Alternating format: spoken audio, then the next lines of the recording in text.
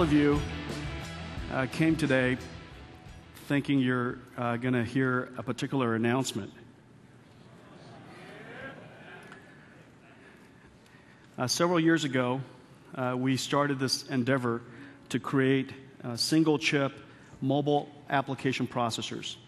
And the reason why we did that was because we felt that the future of computing would come in all kinds of varieties. The PC will still be amazing computers. As we just mentioned, the cloud will become a very important computer.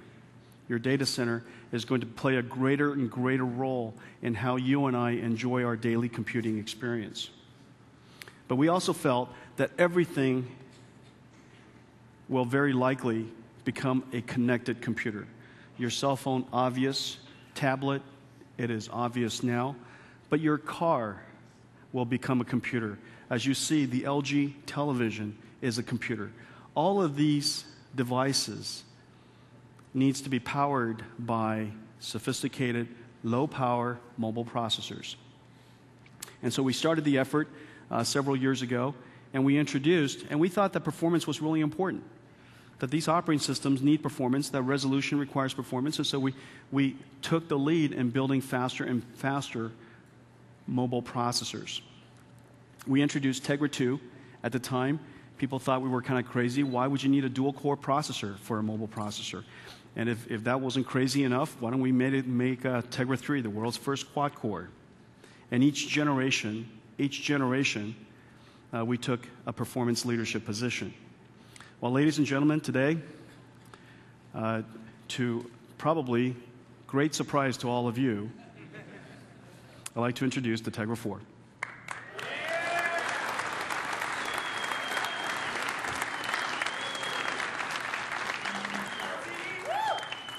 Tegra 4 is nearly the worst kept secret, and the reason for that is because we had to start talking to our customers about it, and the enthusiasm became so great around its introduction that specs of Tegra 4 floated everywhere, and we immediately received quite a bit of questions.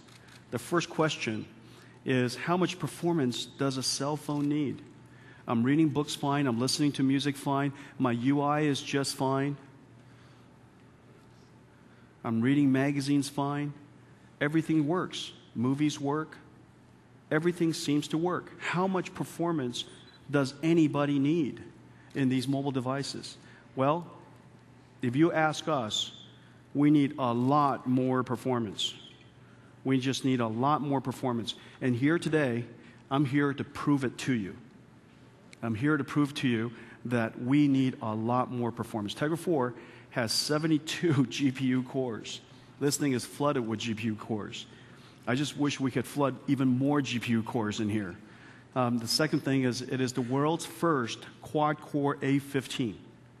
Quad-core A15, which is ARM's new CPU architecture, and quite a bit faster than our last generation.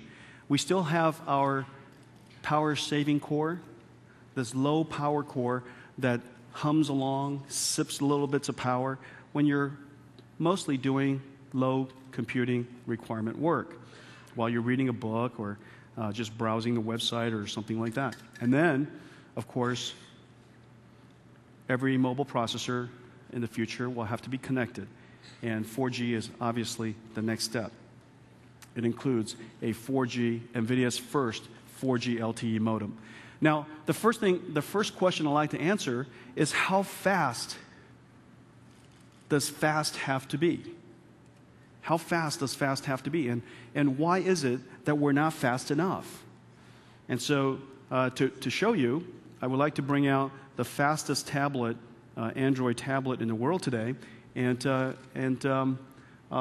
put it to a foot race on doing something that is very everyday. So what I'm going to do is I'm going to show you two tablets, one Nexus 10, the Samsung Nexus 10, and the second one with Tegra 4, and they're going to go through and load 25 web pages.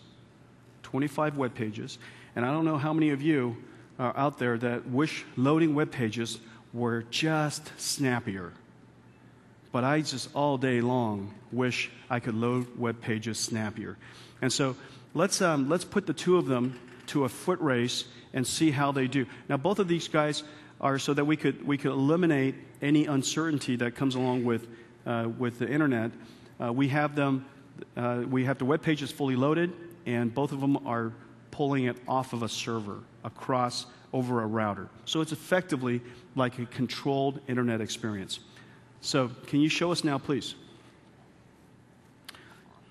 And so this is on the left is the Nexus 10, and we're going through websites. Here's Amazon's website, CNN, New York Times, and on the right is Tegra 4. And we're cranking along.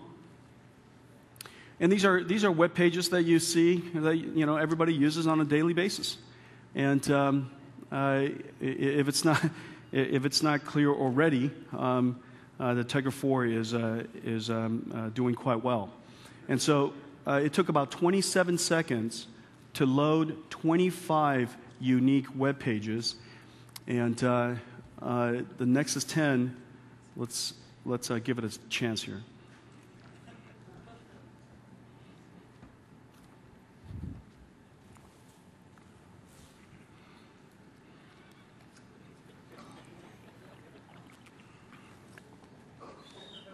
Okay, there you go.